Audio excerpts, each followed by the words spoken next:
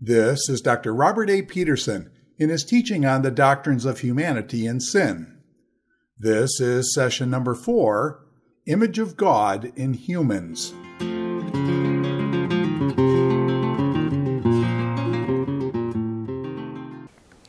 Let us pray. Gracious Father, we thank you that you made us in your image, capable of knowing, loving, and serving you. Encourage our hearts, we pray. Work in us and bless our families, we ask. Through Jesus Christ, the mediator. Amen. We're studying the doctrine of humanity. We studied the origin of humankind. And our third topic will be the constitutional nature of human beings. That is, how many parts are we? But the central topic and the main one, as far as the theological anthropology, is the image of God. We start with historical theology before going to the Bible because it gives us some background. And there have been distinct views of the image throughout church history. The predominant view for a long time was the so-called substantive or structural view. That is, the image of God is something in the very makeup of human beings. Now, don't think body primarily, because that is not what the main focus of the structural or substantive view was, but contrary to merely being our function or role, or being found in our relationships, the substantive views held that it's something about human beings, qua human beings, that is our very makeup. And the outstanding example was rationality. God made Adam and Eve with cognition, able to know his thoughts after him, and able to do his will, as we'll see when we get to the two Pauline texts that affirm this idea. Supremely, it was thought, the image of God is found in human reason.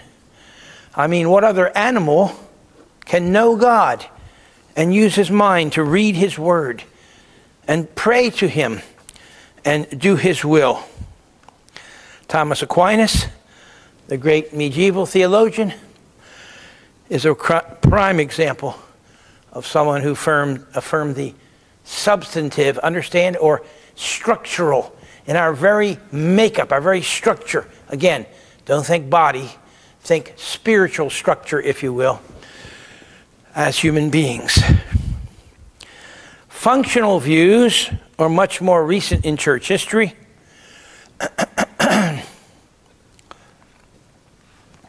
We're talking the 20th century, where function is emphasized.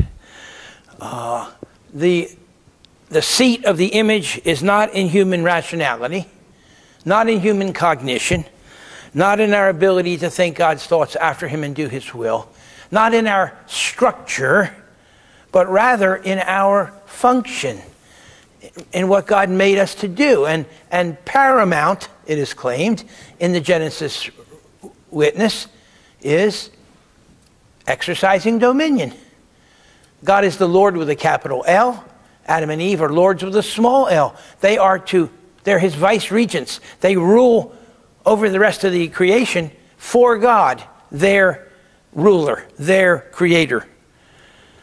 An example of this is Leonard Verdun, who wrote a book on this very theme, emphasizing the functional view of the image.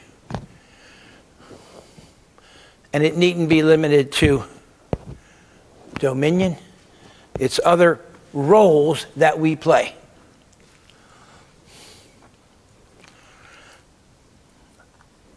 Substantive views emphasize our makeup, especially our reason. Functional views, our roles, our functions, the jobs we perform, especially having dominion.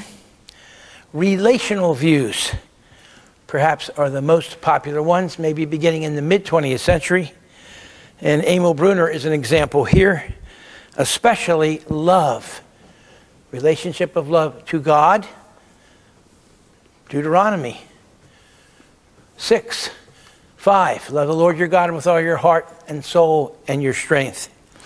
I probably botched that a little bit and mixed a little Matthew 22 with it, but that's the idea. And then love your neighbor as yourself. We read later in the law in Leviticus. The essence of the image is not our essence. You say, does this reflect like philosophical views? Of course it does. Many times theology is the tail that wags on the body on the dog of philosophy. Existentialism. There's not man's essence. That's absurd. That's nothing. No. It's what we are. What we do, especially our relations to others. So the image is found not in our structure, not even in our roles, but primarily in our relationships.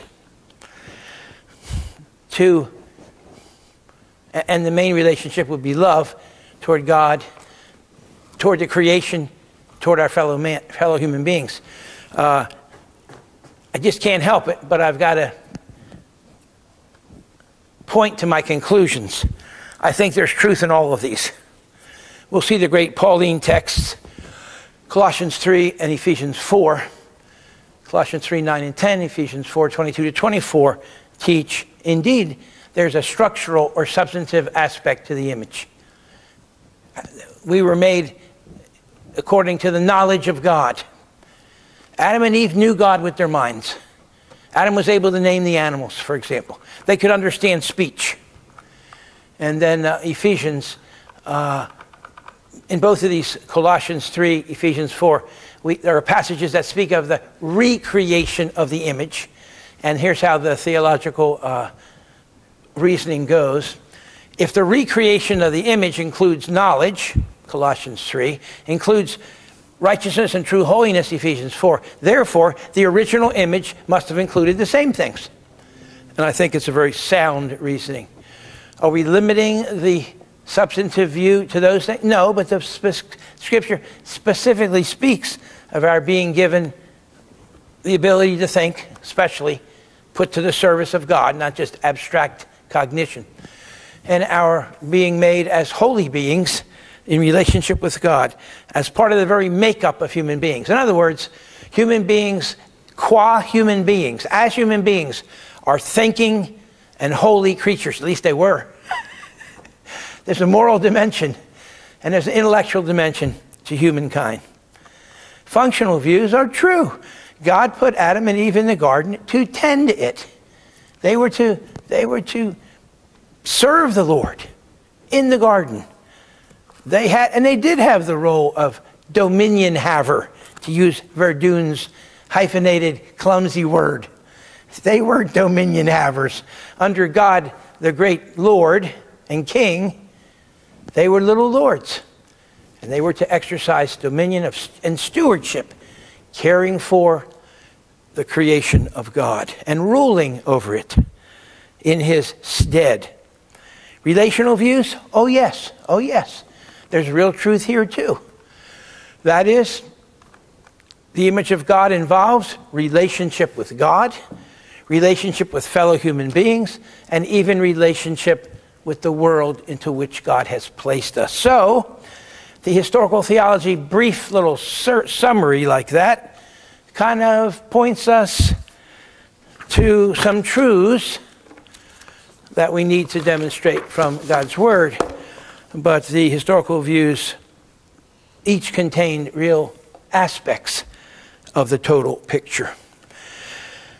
What about the image of God in the Bible?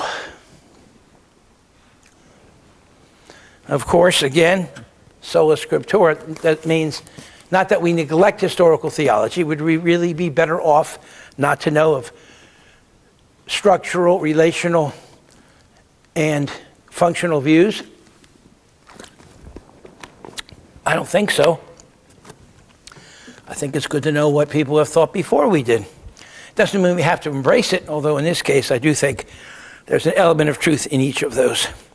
Image of God in humankind. Number one, the fact of human beings' creation in the image of God in the Old Testament, including even after the fall. The image is retained. It's marred, but it's retained. And then the Pauline doctrine of the restoration of the image, to which I've already alluded, in Christ. Colossians 3, Ephesians 4.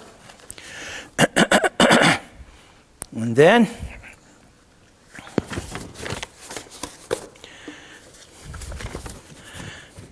Christ as the image of God. Often that is not factored in here, and that's a mistake. Christ is the true image of God. Looking at the Lord Jesus, we learn confirming some things we thought, and even pointing into another good direction as well. Dr. Robert C. Newman has a really interesting way of looking at it.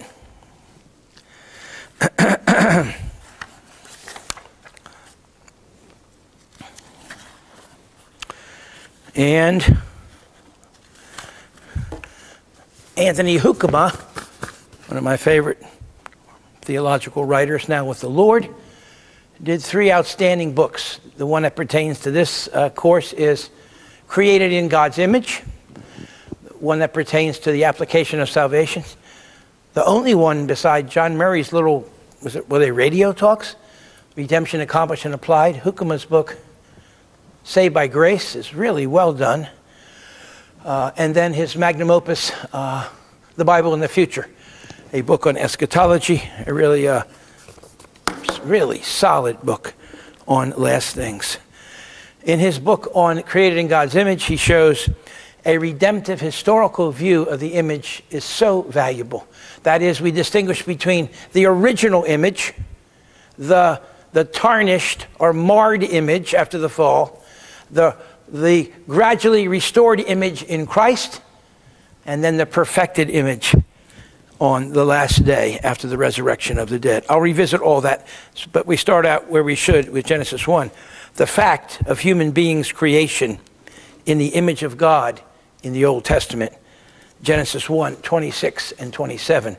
I've already read that at least once. The creation of man and woman by God is presented as the crowning act of God's creation. Let us make man in our image. So God created them, male and female, he created them. Make them in our image after our likeness. So he created them in his image, male and female. This thesis that the creation of humankind is the crowning act is substantiated by 5 proofs. 1, God made man after the other creatures. The narrative has built up to this as the most important part of creation.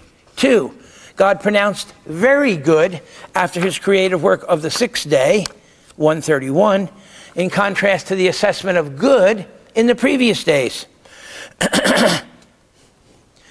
Verses 4, 10, 12, 18, 21, and 25. One more time, the assessment good. Excuse me. Verses 4, 10, 12, 18, 21, and 25. I feel like the Missouri lottery guy. And like a frog, too.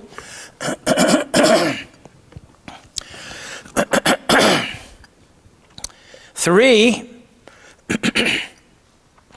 God gave Adam and Eve alone dominion over the rest of creation. 4,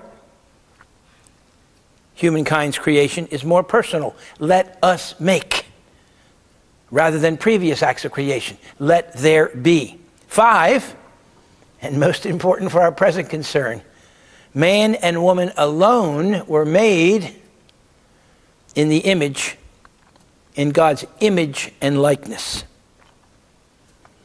Exegesis.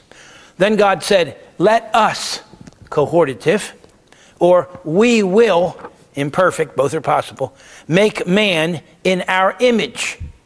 The word also means image, resemblance, likeness. You mean the word image could mean likeness? Yes. PDB, the lexicon of the Old Testament, 853. According to our likeness. That word means likeness or similitude. Lexicon 198. God reveals his intention to create mankind. He does not create until verse 27. With some hesitation, I take the first person plural pronouns to be an Old Testament anticipation of the New Testament doctrine of the Trinity. My goodness, Bruce Walke, I disagree with Bruce Walke. That is not good.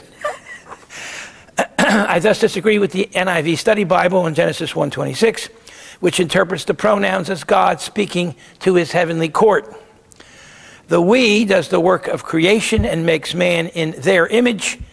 These facts seem to preclude a reference to angels. I don't mean to be too strong here. As I said, Walke and other way better Old Testament exegetes than I say it is a reference to the heavenly court. As a matter of fact, Walke messes up my thesis by showing the 4 other places where it appears in the Old Testament seems to refer to the heavenly court. So I'm neutralized. Either a reference to the heavenly court of God addressing the angels, or an Old Testament anticipation, I didn't say teaching, of the New Testament doctrine of the Trinity. Image and likeness are Hebrew parallels which are to be taken synonymously. It has not always been done like that. Irenaeus interpreted them variously and mistakenly.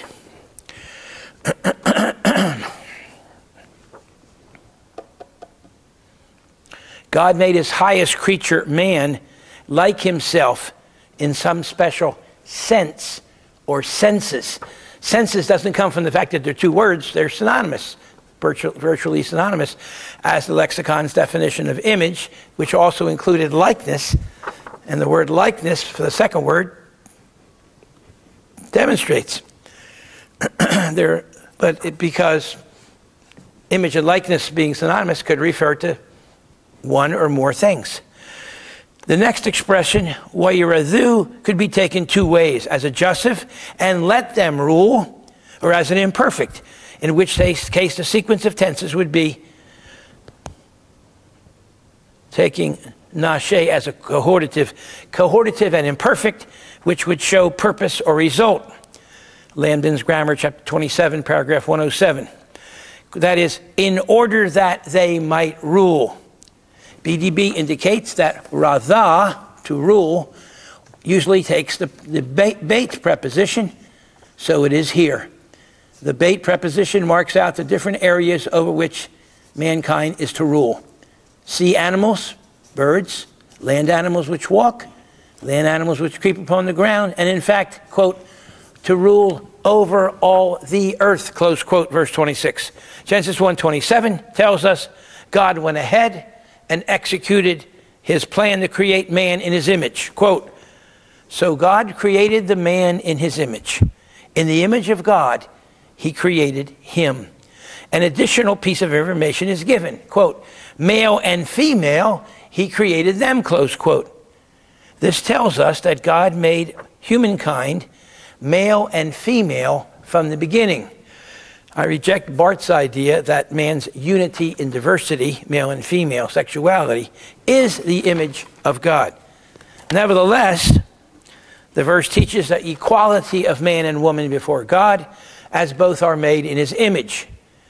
This equality is not incompatible with male headship in the family, since Adam named Eve and she was made from him and given to him as a helper. Nevertheless, this verse should rule out interpretations of 1 Corinthians 11, 7 and 9 that would deny the image of God to womankind.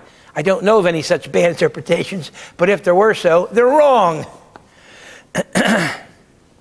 God is the head of Christ, Christ is the head of man, man is the head of woman, 1 Corinthians 11, 7 and 9. Does not deny the image of God to females. Goodness. Genesis 1:28 says, quote, God blessed them and said to them, be fruitful and multiply, and fill the earth and subdue it, and rule over the creatures. Close quote. Adam and Eve were to have children to populate the earth. Sexuality and procreation were thus part of the blessing of God on their lives. I would argue for the normativity of male/female sexual relations on the basis of this text, as well as Genesis 2, 24, 25. For this reason, a man shall leave his father and mother and cling to his wife, and the two shall become one flesh. Homosexuality is contrary to the creation ordinance of God. In Genesis 1:28, we again encounter the concept of man's dominion. We entitled this section of notes, "The Facts of Human Beings' Creation in the Image of God in the Old Testament," or the fact.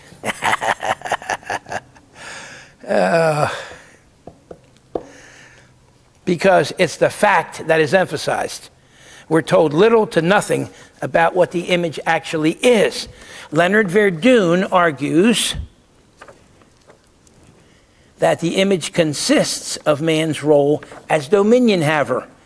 Verdun overemphasizes a good idea, a common failing of scholars. I cannot say that the image of God in verses 26 to 28 of Genesis 1 consists of man's having dominion. I would say that there is at least a relation between the two. One could say that man's role over the rest of the creation is a result of his being made in the image of God. One might go so far as to say that the imago Dei, I haven't even used that expression yet, the image of God, the imago Dei involves man's having dominion. God made man like himself in giving Adam and Eve dominion over the rest of the created order. God is the Lord of the heavens and the earth. God made man Lord, small l, over the other creatures. Applications should be made to a high view of human justice. Genesis 9 does that for us. To one's fellow man and to our ecological responsibilities. Surely God's people should be concerned to take care of God's planet. Genesis 5, 1-2 and 9, 6. Genesis 5, 1 and 2 merely rehearses the information we've already studied. It need not detain us here. In Genesis 9, 6, God speaks to Noah and his sons after the flood and says, quote, "Whoever sheds the blood of man, by man shall his blood be shed. For in the image of God has God made man," close quote. The implication here is that fallen human beings are still, in some sense, in the image of God. That fact is given as the ground for capital punishment for murderers. Man's being in the image of God would not have much weight as the basis for capital punishment if it were only true of man as created and not true of man as fallen. I conclude that Genesis 9:6 presents fallen human beings as being in the image of God. A substantive view of the image is implied here. To attack another human being is to attack God's image.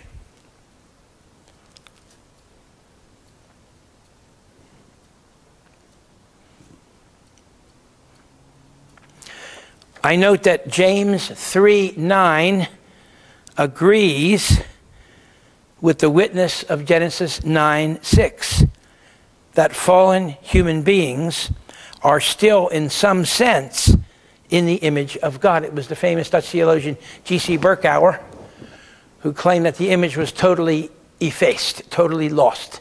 It's wrong. It is wrong. It is marred. I once saw an interview with a prisoner that made me weep. Oh, this man was so full of hatred toward fellow human beings. It was just sickening. My heart went out to him because what made it so bad is, compared, say, to a rabid animal. We had to put down the rabid dog, right? This is not a dog.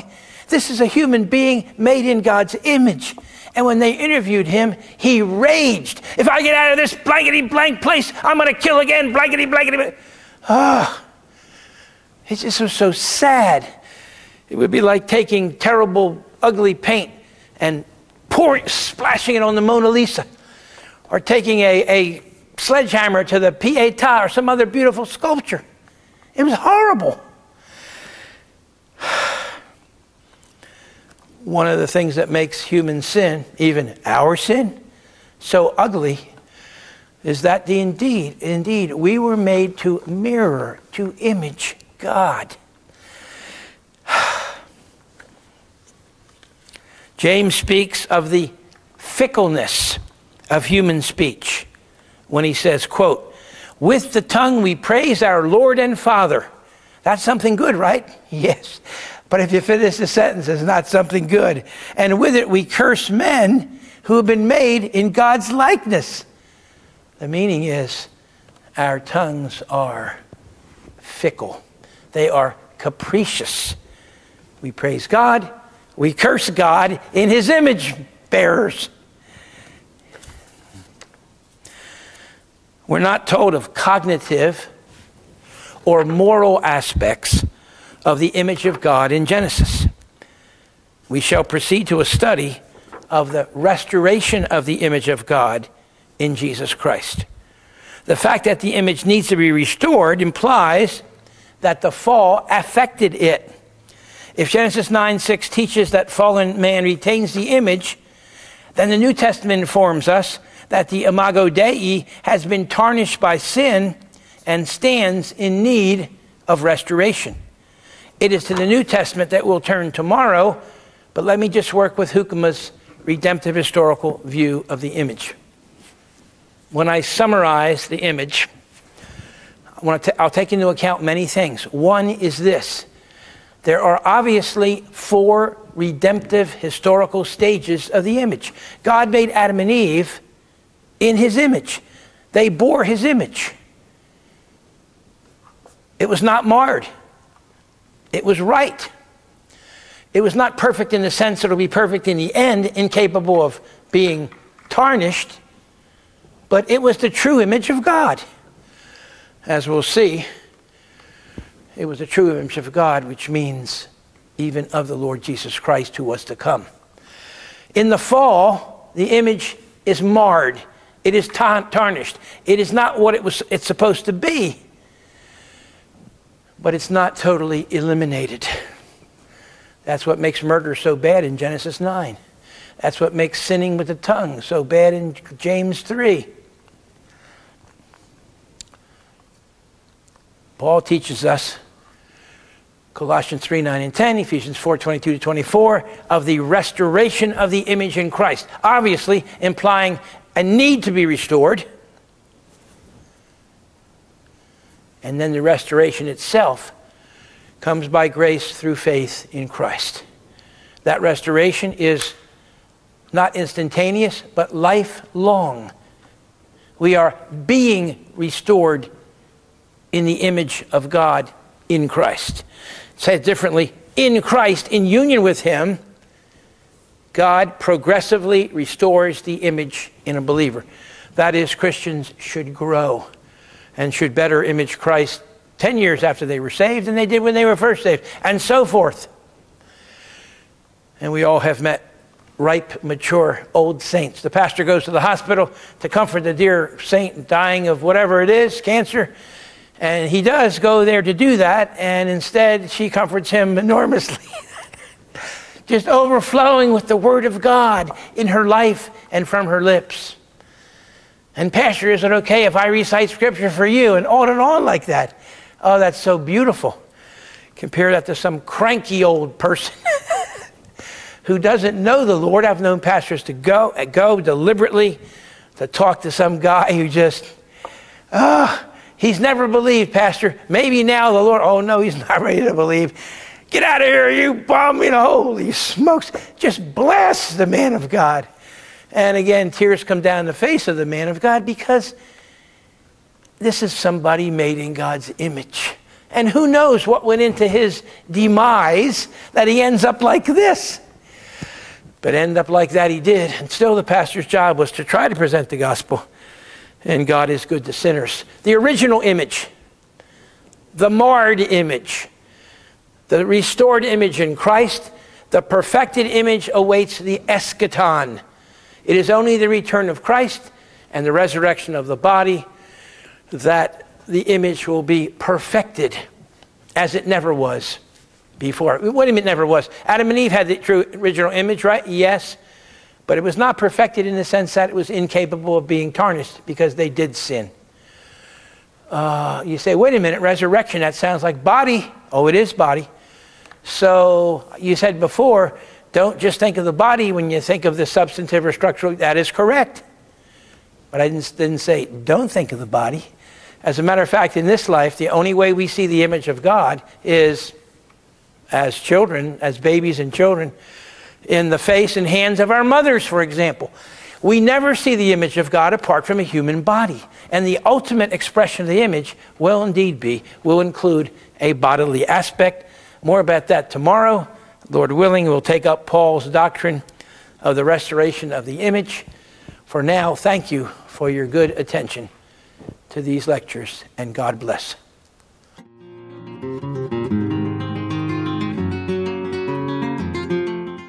This is Dr. Robert A. Peterson in his teaching on the Doctrines of Humanity and Sin. This is session number 4, Image of God in Humans.